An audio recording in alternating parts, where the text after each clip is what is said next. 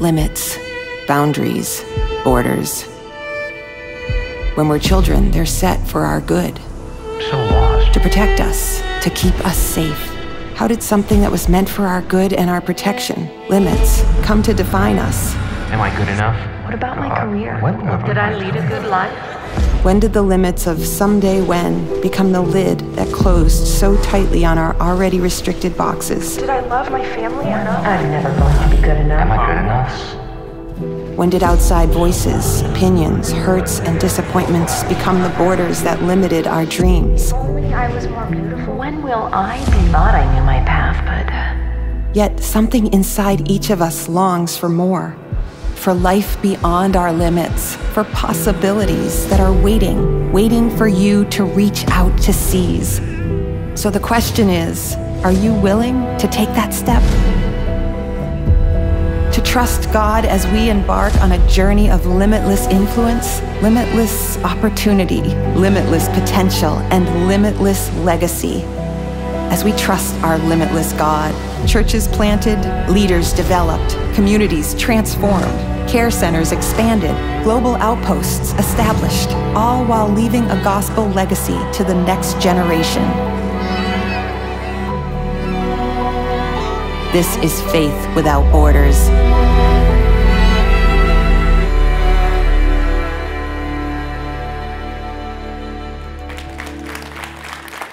All right, I got to come clean with something. I've been holding something in for a long time, kind of like a secret, but many of you got this picture. I want to show you this picture that we sent out to our church. We had it taken in late October, and so this is our family picture. There it is up there. And so this is our, Jody and I, and our 3 daughters and our 2 sons-in-law. And so I want to show you this next picture. My middle daughter, Erin, check it out. She's pregnant. Come on now. She's going to be due in April, and she's having a girl. Isn't that awesome? And so she's the one. She lives out in Pennsylvania with her husband, Steve. She was a high jumper at Liberty and University, and he was the javelin thrower, and they met. And when your kids go off to college and they go far away, just a little lesson here, they don't come back.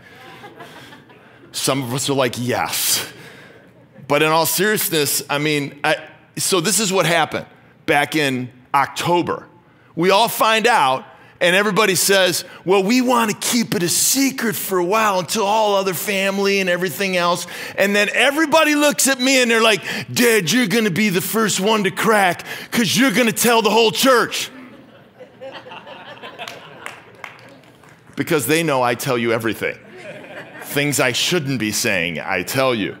But I want the record to show that ever since October, Jody, we're traveling around. We're going to breakfast places around here, and waitresses are coming in. Yes, yeah, my daughter's pregnant. We're with Uber drivers. Oh, yeah, my daughter's going to have a baby. I'm just like, what are you doing? I thought we were supposed to keep this. Well, they don't know us. So I want the record to show that I held out the longest, and I didn't tell you until today. So do not come up after and say, oh, you're going to be a grandfather. Oh, it's so good. I'm so excited for you. And I'm not sure how I feel about it. I feel old. And do not say, what are you going to call yourself? What are you going to call yourself? I'm a traditionalist, all right? Gramps is fine. Do not say Pappy Zappy. That's what's been going around. Said all that to say this. Open up your Limitless guides. We got to get serious. Page 22. I've got 5 secrets that I want to share with you about obedient faith. But these aren't the kind of secrets that I want you to keep to yourself. I want you to feel free. You don't have to hold it in. You can tell anybody at any time, especially those who are pursuing after a growing and vibrant faith, which is what this series is all about. If you're new, joining us online, we're so thankful to have you with us. We're doing this thing, it's called Faith Without Borders. We're walking through the book of Joshua, and we're identifying several characteristics of a faith that's growing and a faith that God is blessing. And that's the kind of faith we want. That's the kind of faith they had as they possessed the land. We want the same thing. So today's title of the message is Obedient Faith. Craig already prayed for it, that our hearts would be receptive. And so, again, if you're new, we're going through this little booklet. Everybody got a booklet? Raise your hand if you don't have a booklet. Okay, sorry, our ushers are ignoring you. I want to apologize on behalf of them. Raise your hand. I'm just joking around, but we'll get your booklet in hand, and we'll get one because it's kind of a helpful tool. It's got the message titles. It's got a place for notes. It's got a QR code for you to do additional study. And we've been on this generosity journey, this generosity initiative. And I'm not going to belabor it. I've been spending a couple weeks talking about it. All of it's in the book. So we're on a 24-month, 2-year journey. This series serves as the midpoint. And what this is it's an opportunity. God's doing some stuff. The train has left the station, but this is a stop for everybody to get on so that you can experience all that God desires for you, not only in the life of our church, but most importantly, we want you to grow in generosity for your own well-being, for your own maturity in faith. That's what we're doing. Got it? Good stuff. Okay, let's start on page 22. And let's start on page 22 there. You can just see at the top. I'm going to start reading right there, the scripture in front of us. It says, then Joshua rose early in the morning, and they set out from the place that I don't want to say. And they came to the Jordan, he and all the people of Israel, and lodged there before they passed over. And at the end of 3 days, the officers went through the camp and commanded the people, as soon as you see the ark of the covenant of the Lord, go ahead and underline that, being carried by the Levitical priests, then you shall set out from your place and follow it. Verse 4, yet there shall be a distance between you and it about 2,000 cubits in length. Do not come near it in order that you may know that the way you shall go, for you have not passed this way before, so it's a new direction. Verse 5, Joshua said to the people, consecrate yourselves, for tomorrow the Lord will do wonders among you. And Joshua said to the priests, take up the ark and pass on before the people. So they took up the ark and the covenant, and they went before the people. And so let's just skip down for a moment. So they're carrying this ark, and look at verse 12 all the way down at the end. Now therefore take 12 men from the tribes of Israel, from each tribe a man. And when the soles of the feet of the priests bearing the ark of the Lord of the earth shall rest on the waters of the waters of the Jordan shall be cut from flowing. And the waters coming down from above shall stand in one heap. That's the miracle. Page 23. So when the people set out from their tents to pass over the Jordan with the priests bearing the ark of the covenant before the people, and as soon as those bearing the ark had come as far as the Jordan, and the feet of the priests bearing the ark was dipped in the brink of the water. Verse 16. We'll come back to those details in a moment. The waters coming down from above stood and rose in a heap very far away. You can see at the end of that verse that it's just amazing. And the people, it says at the end of verse 16, passed over opposite Jericho.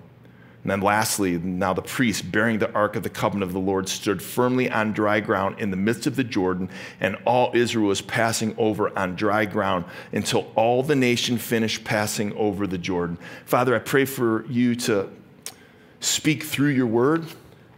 I pray that you would use me to communicate it in a way that we can apply it to our lives. We can be inspired. Lord, there's a lot of information here, but may it inspire us to take a step of faith. We've got some rivers to cross in our families, in our church. And I just pray your Holy Spirit would just resonate within our hearts to speak to us and to help us. Because, Lord, we want a more obedient faith. Give us the secrets to what that is. Use this passage to do so. If you agree with that prayer, simply say amen. So 5 secrets. If you're a note taker, you can go ahead and write down the first secret. Faith requires obedience. So I wish there was some other way to describe this, but faith always requires obedience. Eugene Peterson called it a long obedience in the same direction. Its obedience is doing what God wants, when God wants it done, with a God-honoring smile. That's obedience. It's stepping forward, not stepping back forward, doing what God wants when he wants, and doing it with a way that is pleasing to him. So that's obedience. Let me paint the picture, if you're just new joining us, especially those online, and maybe you're not sure exactly what are we doing. Well, we're walking through the book of Joshua, and last week we found out that the people of God, they're possessing the promised land. They had wandered for 40 years, remember? And what happened is that what should have took 3 or 4 months took 40 years, and now they're up in Jericho. We looked at that last week in Joshua chapter 2, and they got to get through that city. God did some unique things. We'll get back to that. We'll see that in a moment, but there's a river in front of them. And this river they have to cross. This is the river of Jordan. This is, some commentators tell us, 2 to 3 million people that are going to cross this river. We'll talk about the details, but imagine you standing at the brink of the biggest river you've ever seen, not some little creek. And that was what lied in front of them, that was the challenge, the difficulty for them to enter what God wanted. There's always a challenge. There's always a barrier. There's always a difficulty. If you want to pursue hard after God, can I get an amen? There's always some difficulty that's going to come to prevent you and make you desire to step back and say, I don't think I can do it. That's the best place to be, because you can't. And so these people couldn't cross this river. So this is where the how comes in. How'd they do it? Well, take a look with me at verse 3 and 4, and this is the key. I asked you to underline it. It's the Ark of the Covenant. And so this is very important. So the Ark in the Old Testament, this is what housed, it's this box. It's 4.5 by 2.5 by 2.5. It's gold plated. I mean, it's this box that contains manna. It's a jar of manna to remind them of how God had provided for them in the wilderness. If we remember, in the Old Testament, it says that it came down from heaven, and that's what the people ate. It has Aaron's rod in it. And Aaron's rod, he was the priest, and it shows the priestly functions that he had. It's got the 10 commandments in it, the 2 tablets that Moses gave. And so it has the commandments, it got the law. And then on the top of it, there's what they call a mercy seat. And this mercy seat is this is where the priests would shed the blood. There's 2 cherubims that face each other. And this is where the presence, this God dwelt on the mercy seat. And so that's where they would make the sacrifice. Anybody seen the first movie, Indiana Jones? Now do you know what I'm talking about? Do you remember that ark? You're just like, I don't know about all that other stuff. But I mean, that was a pretty interesting thing. And so in all seriousness, what was the ark to them? Got to get this. If you don't get this, you won't get anything I'm about to say. The ark was a picture. It was the presence of God. It was the literal presence of the Lord. That was the ark. That was why it was so significant. That's why it was so important. That's why it had to lead the way. That's why they said, hey, stay away from it. 2,000 cubits. That's 1,000 feet. So there was some priests who had it on poles, and they couldn't touch it. There's a bad story that happened if you did touch it. If you know the Old Testament, that, we're not going to talk about that. But we don't want to touch it because we're unholy and we're unrighteous. And that represents God, and we can't stand before a holy God because of our sin, because of our lack of faith. But we want a courageous faith, don't we? We want an obedient faith. That's what we're talking about. All these characteristics, each message title is a characteristic of faith that we desire. 7 characteristics of the faith that we're going after at Highpoint Church. Oh boy. I get so passionate, and they're just, Lord, can you help them at least say something, Lord? Please, Lord? Lord, I'm begging you, Lord, please do something. No, that's not it right there. Thanks for carrying the whole place. Can you drive over to Wheaton with me in about a half an hour? Okay, so seriously though, this is the presence of the Lord, and that's what we're going after. We want our faith to be obedient. So this is God's presence. It paves the way. They have to stay 1,000 yards behind it. I don't know, Craig always talks about, he's a runner, Craig is. I don't know if you know that. He ran like 10,000 miles in 2 days. I'm just kidding. It was like, how many years? 10 years? It was less than 10, right? Come on, just brag a little. 10 years. It was less than 10. He doesn't want to brag. But like, I mean, that takes a lot of commitment. I remember when we have a lot in common because I like to run. I don't run, I'm not crazy. But when I turned late 30s and it was like 40 and I had this epiphany, I was just like, man, I've been an athlete my whole life and I don't know, what am I gonna do? And I can't beat up on those guys on the basketball floor anymore. I gotta do something. And so I started doing triathlons. And so triathlons are, for those who know it, any triathlon people in the house? So it's what? It's swimming, it's biking, and then it's running. And so I trained for this. There was a girl in our church, she was from Michigan. She's unbelievable. She was like winning these things. And so she helped me train. And so what I did is that I identified, swimming I wasn't too good at, biking I was okay. And so she told me when you're biking, and you guys who do this, you'll know this, that there's this thing called drafting.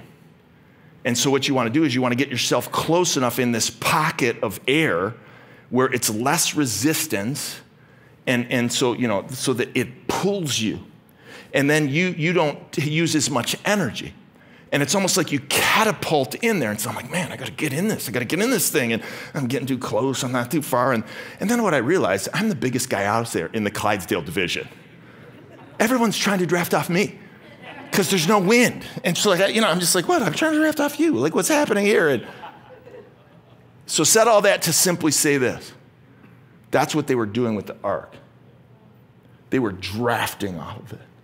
Like they couldn't do it. I'm not saying it's so important when we're talking about obedient faith that it doesn't not require anything from you.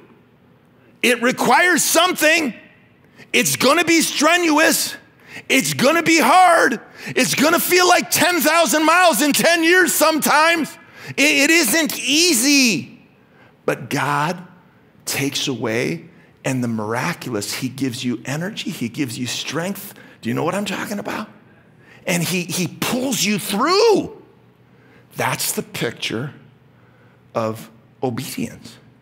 That's faith requires obedience, and obedience requires second secret. It requires surrender.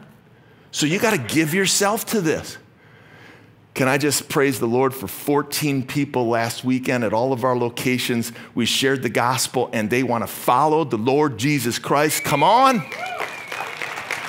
And so that's what we're about, new to the church. Hey, what's this all about? This is about Jesus. We love Jesus. Didn't always love Jesus. Realize what Jesus did is he paved the way for me to have a relationship with God. We had 14 people who came to that recognition and realization, and praise the Lord, they surrendered. And so that's an important part of obedience. It requires full surrender. It requires total surrender. Jody and I visited her mom. We did, I don't know, maybe 800 miles in 24 hours. And some of you know that I look in your faces and I know you've had parents they're aging and it's difficult. And so Jody's mom is not doing great. She suffers from dementia and she's in Toledo. And so we got the call. We're just like, I don't know.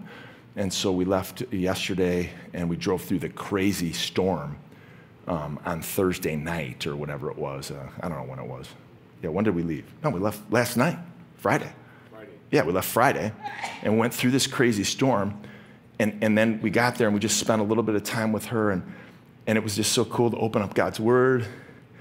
And she responds to God's word.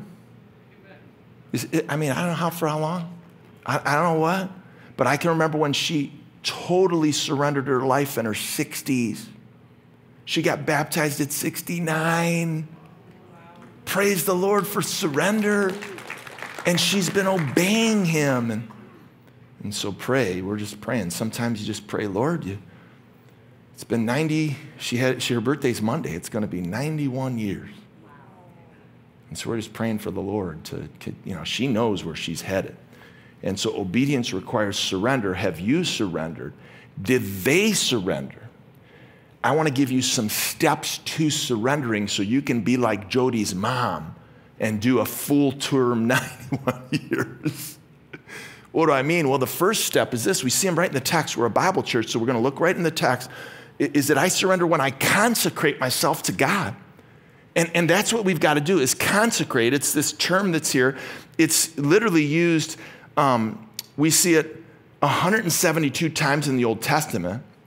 One of the most familiar ones was when Moses came off the mountaintop with the 10 commandments, and he comes to the people, and the first thing he says to them is, consecrate yourselves. It literally means to make yourself holy. Now, we can't do it in and of ourselves. We need Christ. We need God. We need his word. We need his spirit. And so we want to consecrate ourselves, to surrender ourselves to the Lord, that he would work through us. Secondly, we see, and that's what Joshua asked. Secondly, we see in the text, verse 6, and Joshua, I surrender when I let God lead. And that's the picture here, is so they took up the Ark of the Covenant, the priests did, because Joshua told them, and they went before the people. So they're carrying this thing, and they're going before the people. And so the people are willing to follow God. And so he's going to do something. And so we got to be willing to follow God.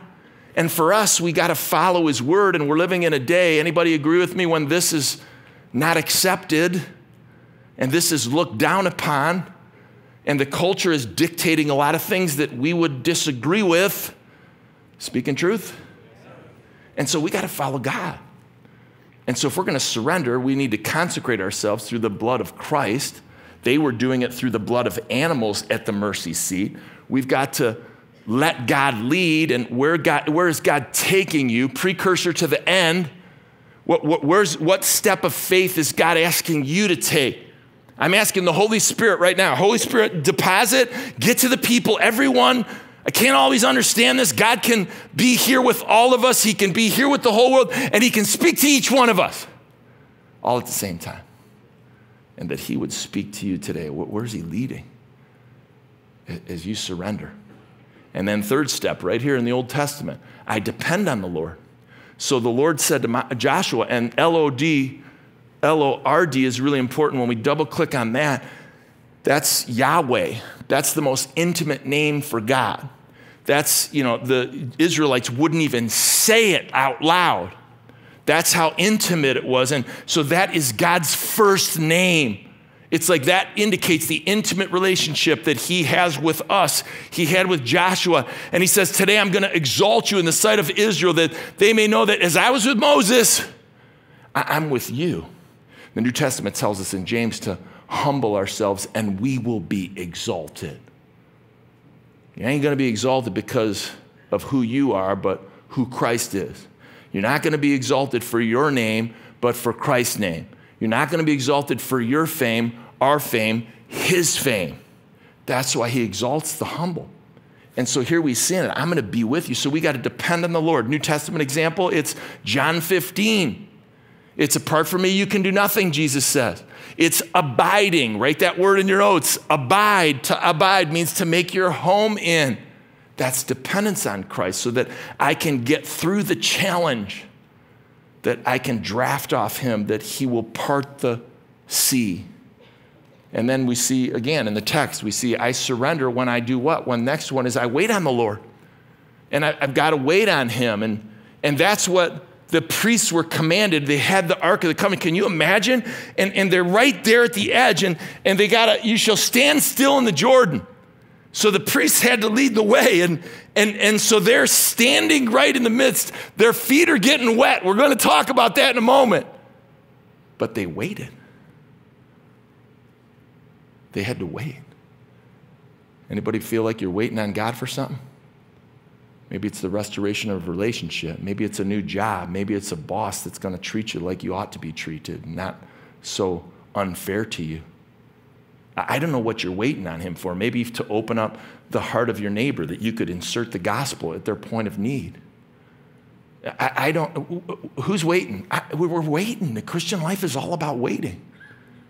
And so we surrender when we wait on the Lord. Now, know your personality. For me, I haven't always waited, and I like to not just peek in the door that God opens. I like to bust it down. I like to sometimes jar the locked door and get in. That's my personality. So waiting for me is 2 steps. For some, You say, yeah, you're right. You shouldn't do that. And then my question for you is, are you the person that's waiting, and you never take the step of faith? And you're just passively waiting, and yeah, you're not aggressive, and that's awesome, but please know yourself. Are you the person that busts through, take 2 steps back? Are you the person that never walks through?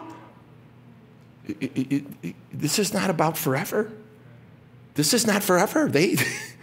Can you see the little thing that God does, that he breaks through, that he wants you to step in?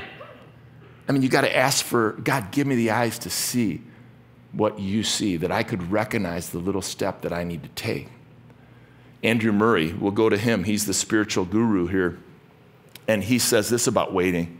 He says, waiting is to teach us our absolute dependence upon God's mighty working and to make us in perfect patience place ourselves at his disposal.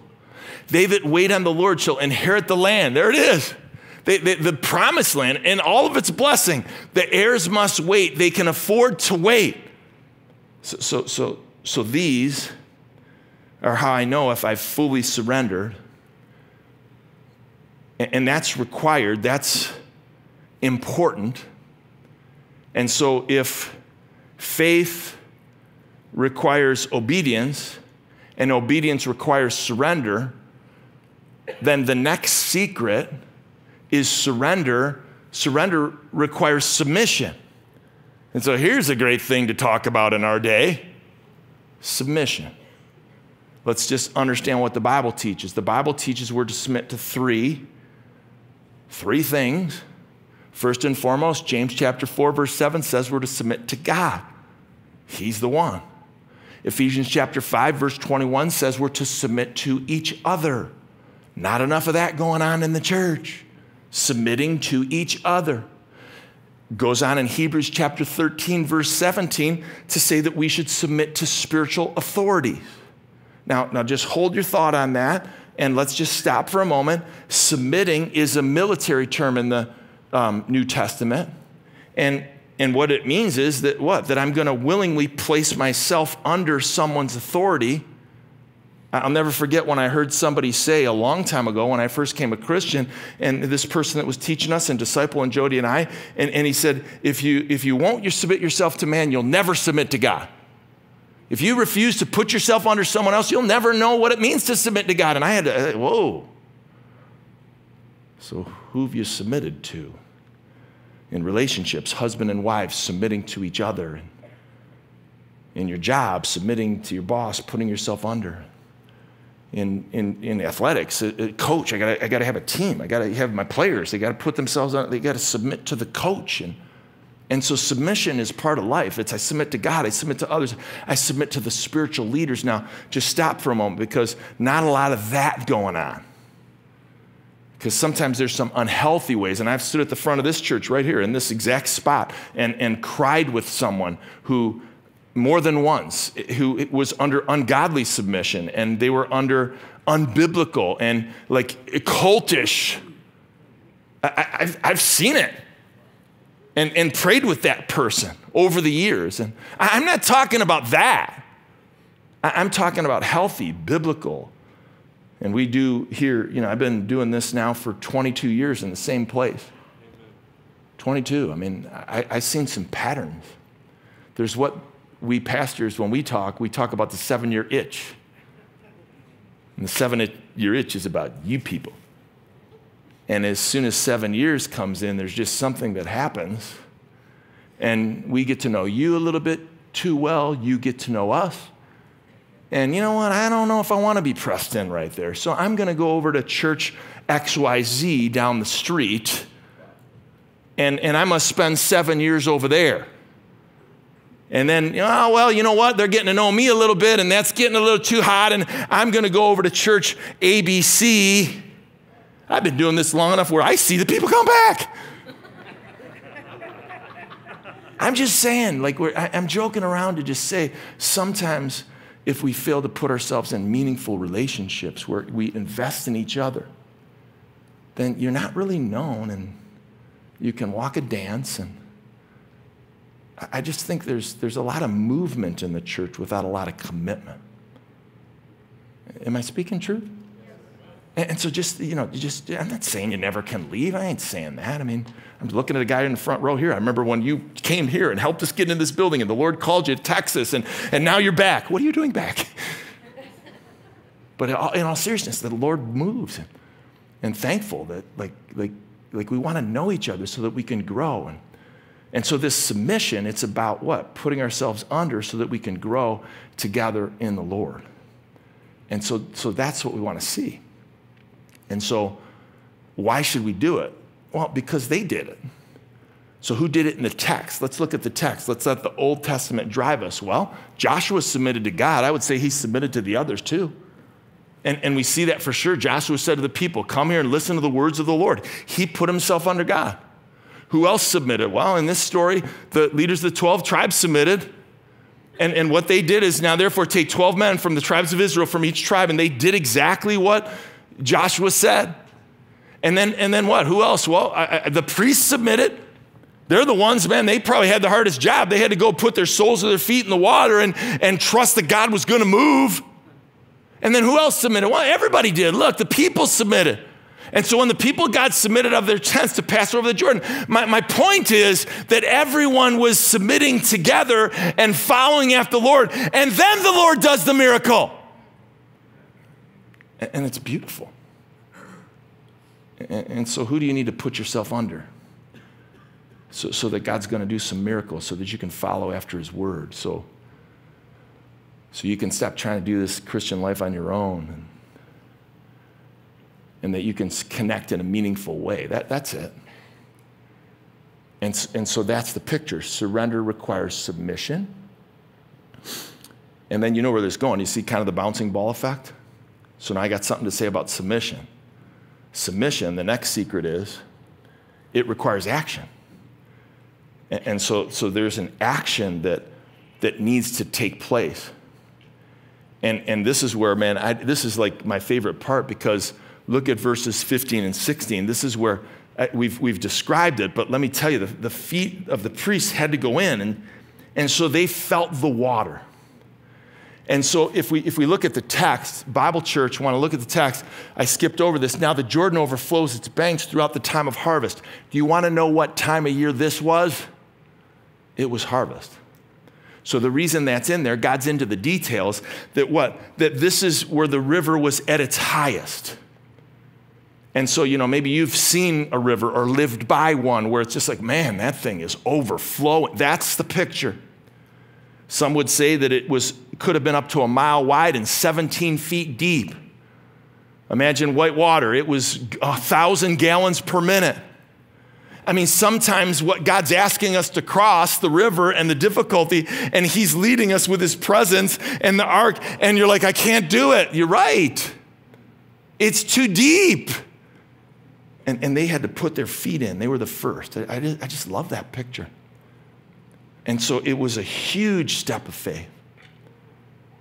And so if I slow down for a moment, steps of faith, what steps of faith have I taken?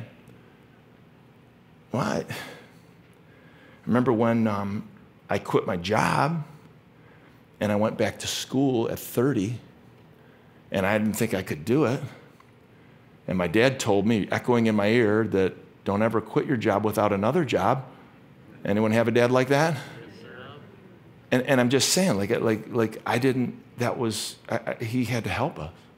I remember when Jody and I, when we got into ministry, and as soon as what happens is she gets pregnant, like, that we weren't planning on that. And then I didn't have a full-time gig, and I didn't have health care. And I remember, we stepped out and God provided. There's just so many examples. I mean, sitting on this stage, getting into this facility, it's a huge step of faith. Some of you were here. And God did some amazing things that we could be in this place. And so I've seen God move. Where have you stepped out? I wonder how many people, if you just thought about it for a moment, you took that step of faith and God blessed it. And he parted the waters. Anybody ever been in that place? And so you can't describe the feeling. it's such a big, huge, your feet are getting wet. And I love this picture because it shows that the leaders go first. And so I've always taught this principle, and I've modeled it, that I would never ask you to do something that I wouldn't do myself. And so all these things, we're taking steps of faith in pages 4 and 5 to expand God's kingdom. And so you could turn to page 4 and 5. You don't have to do it now, but those are steps of faith. Hey, we're taking a step of faith. The river is flowing. We're asking God to part it, stepping out in faith by planting a church in a prison. Come on, man. And God's rewarding it. We're taking steps of faith. And so I think sometimes you may not realize it, but the reason I tell you about the steps of faith I took and the steps of faith we're taking is because I just want you to take one. And I don't know what it is. But I'm just trying to say, like, I wouldn't turn back. And once you do it, God blesses it. And so, Holy Spirit, what's the step of faith that each of us needs to take? Maybe it's about a relationship. Maybe it's about a job. Maybe it's about getting involved more in church. Maybe it's about going to that prison and helping minister to the men. What is it? Maybe it's about getting involved here with our students or at our care center, or like, what's the step of faith? Maybe it's about, well, this generosity initiative. Oh, really? Maybe it's about a greater level of generosity that you don't see it and you haven't done it. And may I suggest that may be one of the hindrances to your growth with your time, your talents, your treasure, your testimony. Man, I'm just saying, I've taken steps of faith and God's parted some sea. And I don't think if we talk to any of these people, they'd be like, I wish we wouldn't have done it. I mean, those priests, we were thankful to be the first ones, man. Hey, let me just describe to you what it felt like to have the river flowing under my toes. I mean, that's what they're going to be saying in heaven. We were the first. Joshua 3 and 4, that was me. Come over and sit at my feet. Look at the foot that was grazed in the water. I mean, I'm kidding around, but I'm just saying, nobody, when you do it and you see the miracle and you experience it, hey, submission, it requires action. And that's what we see. And so lastly, fifth secret, action results in blessing. And so I've just tried to describe that. I'm going to invite our worship team up, thankful for them to be here today.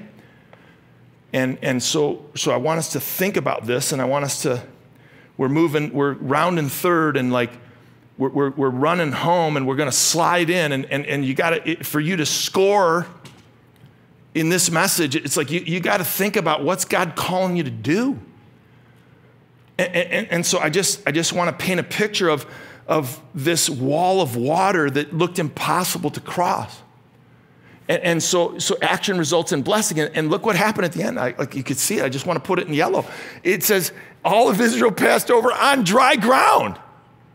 So God's so into the details. So catch it. I mean, there was a river. It was a mile wide. It could have been 17 feet deep. So it's like this. And it parts. And then isn't God so cool? It's not soggy. What happened? It's not wet. I'm not getting any of my sandals. I don't have to go in the grass and clean my sandals off because it's so dry. Is God not into the details? And they just walk through. And I mean, I don't know. If it was me, I'd be sticking my finger in there, wouldn't you? I'd keep 1,000 yards away from the ark, but I'd be messing with this. Come on, Zappia, get over here. I mean, honestly, somebody said I'm running through. But isn't it true that they experienced the miraculous? And so I just want to point out a couple details, because they're following the ark. Remember we talked about that? We're not following the ark. We're following the presence. But we're following the presence of the Lord Jesus Christ, who's God's revealed to us, his son, his one and only son. And his presence makes it possible for us to consecrate ourselves to God. And so let me just give me some liberty here, but as I've thought about this, I look at the manna that was in the ark, and isn't it true that Jesus said, I am the bread of life?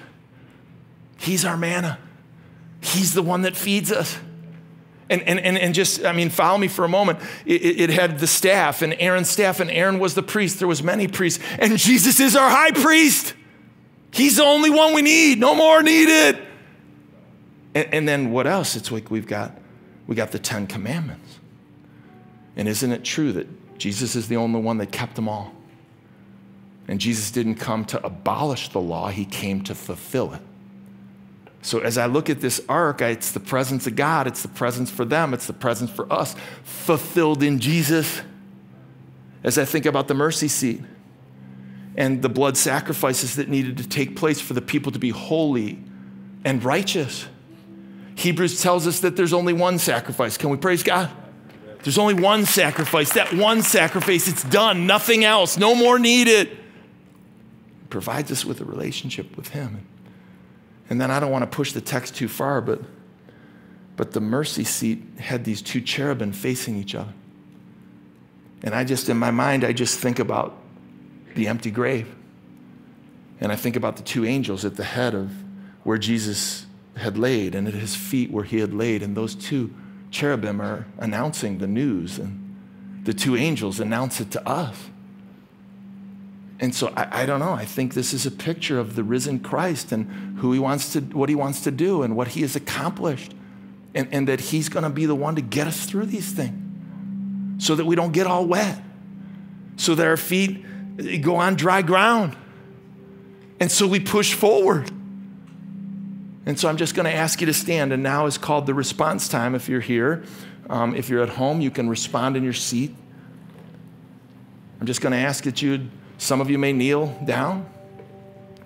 Some of you may come forward to the front. We're going to open the front. And so I don't know, maybe 1 person, 2 people, 20 people, whatever.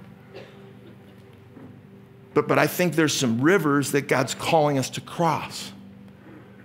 And I believe that, why come up front and pray? Well, I can tell you there's so many times when Jody and I were right where you are, and there was a decision that we had, and that there was a thing that we were wrestling with, and sometimes it was really painful, and just to put the stake in the ground and to call out at the Lord, and for somebody to lay their hand on my shoulder and just pray a prayer, and even sometimes it's like, whoa, how did they know that?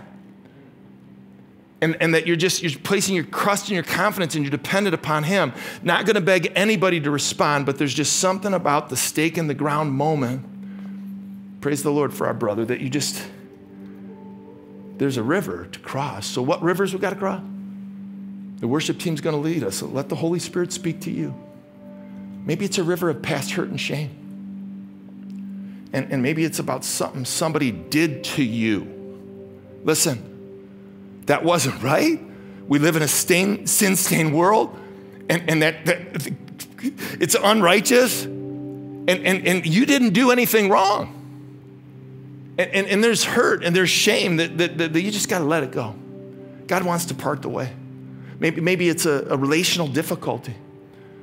And maybe there's someone you need to forgive. Believe me, I know the pain of forgiving the family members. Oh, Lord, how could she do that? How could he? The relational difficulty where God's going to part the way. Come forward and pray. Maybe it's a financial turmoil, and we're talking about a generosity initiative, and you're saying, man, I need a job. But let God part the river. And maybe it's, I don't know, maybe it's a river of career change that, man, I've been moving in this one direction, and I sense God saying this, and when you said you went back and got your education, I need to finish what I started. Like, remember obedience. You step forward, and it's going to take work. But God parts the sea. And just respond as you feel led. We've been spending the first 7 weeks of this year on freedom from addictive behaviors. Maybe there's a river of a habit that you need to place down. And lastly, I didn't say it, but the Holy Spirit did. Let's respond as you feel led. I'll ask the leaders of the church even to come and dip your feet in for the rest of the church, that you would respond and call out by faith. Let's pray over people. Praise the Lord. Let's worship him.